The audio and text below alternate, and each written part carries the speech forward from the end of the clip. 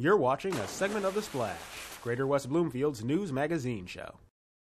Welcome back to The Splash, everyone. I'm Jonathan Jackson, and my guest on the show this week is Dr. Mona Hanna-Attisha. She's the director of Hurley's Pediatric Residency Program, a placeholder within Time Magazine's 100 Most Influential People of 2016, and a resident here within the township of West Bloomfield. So, Dr. Mona, thank you for stopping by today. Thanks for having me, Jonathan. It's great to be here. Not a problem. Well, Dr. Mona, around this time last year is when you had started to notice that correlation between the lead levels in Flint and also the lead poisoning in children. And, since then you've had a very busy year to say the least, but can you take us back to that moment last year when you had just started to notice this? Absolutely. So it was almost exactly a year ago. It was August of 2015, and I was at my home here in West Bloomfield, and a high school girlfriend was over for dinner. And my girlfriend happens to be a water expert. She used to work for the EPA, and she's done a lot of water quality work. And she was asking me about how the water was going in Flint. And I'm like, people are complaining, but the state tells us it's okay. I'm like, there's bacteria issues, and there's all these other issues.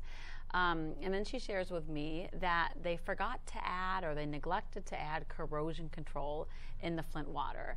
And in the water engineering world, that's an absolute no-brainer. Every water treatment has to have corrosion control. Exactly. It's like a medicine that you put in the water to prevent the pipes from corroding. Right. And it was that night that she told me, without this medicine that you put in the water, there's a risk of lead getting into the water. And that was the very first time, about a year ago, that I heard the possibility of lead being in the water. We'd heard about bacteria and color problems and odor problems and all the other problems, but we never heard the word lead. And that's a big no-no in the health community. Yeah, that's a no-brainer. You don't mess around with lead. As a pediatrician, as somebody with a public health background, lead is a potent, irreversible neurotoxin, and it impacts our most vulnerable children. And once it's in the bodies of our children, there's little that we can do. So it was from that point on that I kind of really started my crusade to see if the lead in the water was getting into the bodies of our children. Yeah, and when you started that, by the next month you had already released your findings to the public, and unfortunately you were not well received. Can you tell us what happened when that? Yeah. So, after that night, we started doing research, and this was like record research. I've never done a research project this quickly, and it's because we really didn't sleep. It was not something you could sit on. It was not a 9-to-5 issue. We wanted to see, what our children's lead levels were doing. So by late September, so just really a month later, we had our findings, and we saw this increase in children's, in the percentage of children with elevated lead levels, which was contrary to every trend that was happening in the nation, in the state, and even in the city of Flint. So we released these findings at a press conference, which is also something very unusual. You don't release medical research in press conference. Yeah, exactly. But very much we had this professional, this moral, ethical obligation to alert the community. And I felt great after this press conference. I'm like, yay, we're going to protect children. People are going to take precautions. And I felt great for maybe a half an hour, and then right away you were just we were attacked, dismissed, called an unfortunate researcher, that I was causing near hysteria, so many different things. And we knew our numbers were right. We had checked, we had triple checked. Yeah, you spent countless hours just trying to make that. But when the whole state tells you you're wrong, it's hard not to second guess yourself. So, there was definitely kind of a feeling of doubt of what have I done? I put my whole reputation, my career, my institution, my medical center at risk.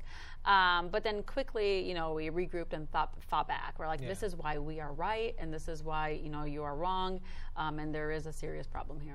Well, yeah, and especially like early this year is when the Flint water crisis really started to get a lot of public and national attention, and people realized just the severity of this situation. And since then, you have been all across the world, promoting and letting people know of how important this is. So, I mean, that's commendable, and it's a lot of hard work, I'm sure. Yeah, we haven't been hearing much about the Flint water crisis recently. So obviously, the media's died down, and people think the problem's fixed, but it's not fixed. We are in our 3rd year in Flint where we cannot drink this water. So my kids in clinic, they turn on the tap and they cannot drink that water without a filter or using alternatives like bottled water. So we are very much still in the middle of this crisis.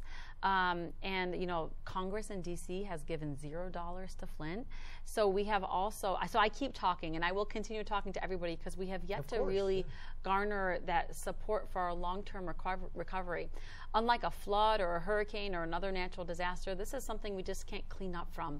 This is something that we may have to deal with for decades or generations. So we really need to keep talking about Flint so we can garner those resources to make sure our children not only recover but really thrive after this disaster. I mean, because even though they had the feds officially released that there are water filters being released to the public in Flint, but unfortunately, not everyone can get access to those or in time. But an issue like this happening in Flint, which is a big city, it could happen in any city, unfortunately, even here in West Bloomfield. But the good thing is, you are helping to alert people of this issue.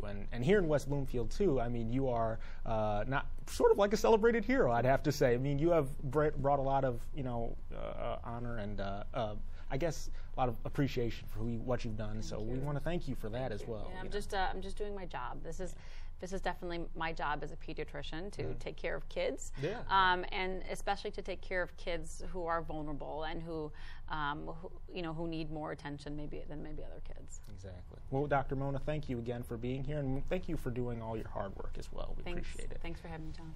Oh, once again, everybody, Dr. Mona, thank you for joining me today. But also, we just want to say, continue to look out for the Flint water crisis and help these people in Flint because they still need the support and they still need this attention and all of our help. So please, everyone, continue to support them and thank you. Keep them in your prayers. Thanks for watching a segment of The Splash. To catch the entire show or other segments, watch us on Comcast Channel 15 or AT&T Channel 99. Or look us up online at thesplash.tv and listen to us on WBLD 89.3 The Lakes FM.